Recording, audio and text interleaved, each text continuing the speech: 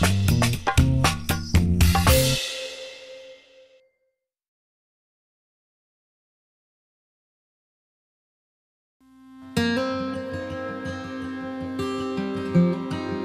lot of our older buildings provide really rich cultural heritage, and they make up the character that is Seattle. Some of my favorite places to shop and be in Pioneer Square and the International District, Belltown in the University District. We'd like to protect that character instead of potentially lose it in an earthquake.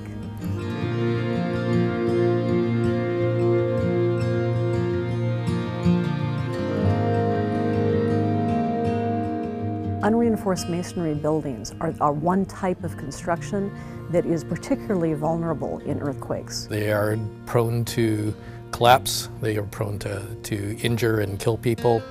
Most of the deaths that we see around the world are because of URM buildings. And the point that we're trying to do here is save lives.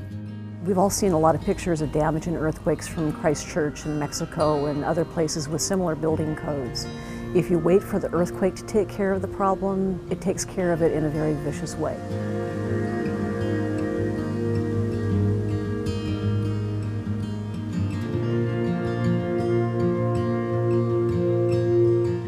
"75% of businesses don't reopen if they can't get the doors back open within a certain amount of time. And the amount of repair that would need to be done if you have major building damage could be a very long time.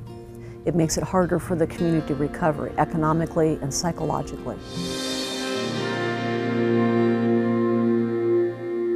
Because we don't know when the next earthquake is going to happen, you really want to start thinking about trying to get it done as soon as possible.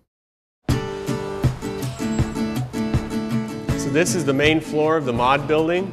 The building was built in 1889 out of bricks, basically, unreinforced masonry. We have added 2 large shear walls and 3 column footings to support the floors above. The 2 shear walls are to support the large steel frames. When we bought it, we always planned on doing seismic upgrades because we know if there's an earthquake, it could be devastating, and the only way to mitigate that is to brace the building. One issue is underneath liquefaction of soil, where the shaking turns the soil into soup, basically, and so it can't hold it up. Fortunately, we're in pretty good shape there, but another common thing is for the old floors are not attached to the walls. They're just sitting in pockets. The beams are sitting in brick pockets, just gravity is holding them in. So if the wall moves at all, the floor can cave in and the wall can peel away and fall off. We actually have 45 staff members up there, including ourselves, and it's about our safety, most definitely. We know the building can fall down in a big earthquake. Now it's safer to stay in the building. Some people may say, why not just wait and cross your fingers and hope that nothing happens? And you know, I think there's a lot of building owners in that camp. We got a letter from the City of Seattle indicating that we were a URM building, or unreinforced masonry building. And we knew that that would be very expensive.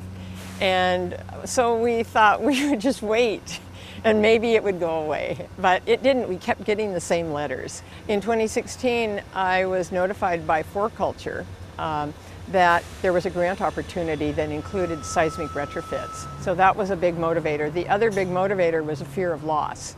That if there was an earthquake, that everyone's predicting that the building would be damaged or collapse, injuring our tenants, and you know, we'd lose our investment. Be prepared for the unexpected and build that into your budget, because if you're going to take a historic building and open it up, you're going to find surprises. When we opened up the roof structures, there was a lot of dry rot. When we opened up the whole parapet, all the brick were loose. So we have to relay a lot of brick on the parapet. Understand that there are going to be hidden conditions, and your initial construction cost is only usually going to go up.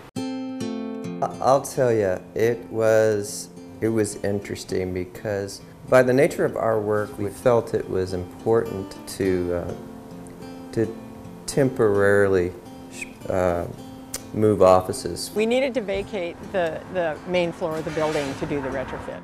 It's something that people need to think about because of noise and vibration and dust. Communicate clearly how this might impact your business would be the one thing I'd recommend. And I think in the end we might have been okay staying put and just doing a lot of dusting before the workday started.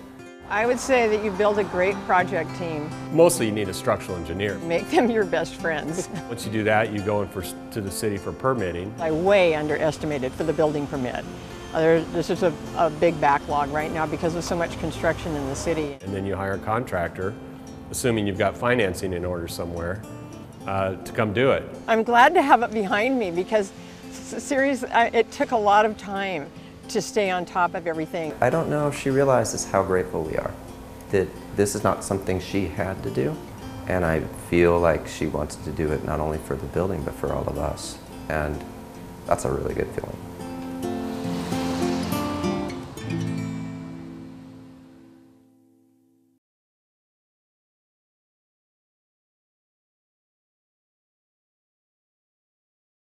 Watch CityStream Thursday nights at 7 on the Seattle channel, or get video on demand and podcasts anytime at seattlechannel.org.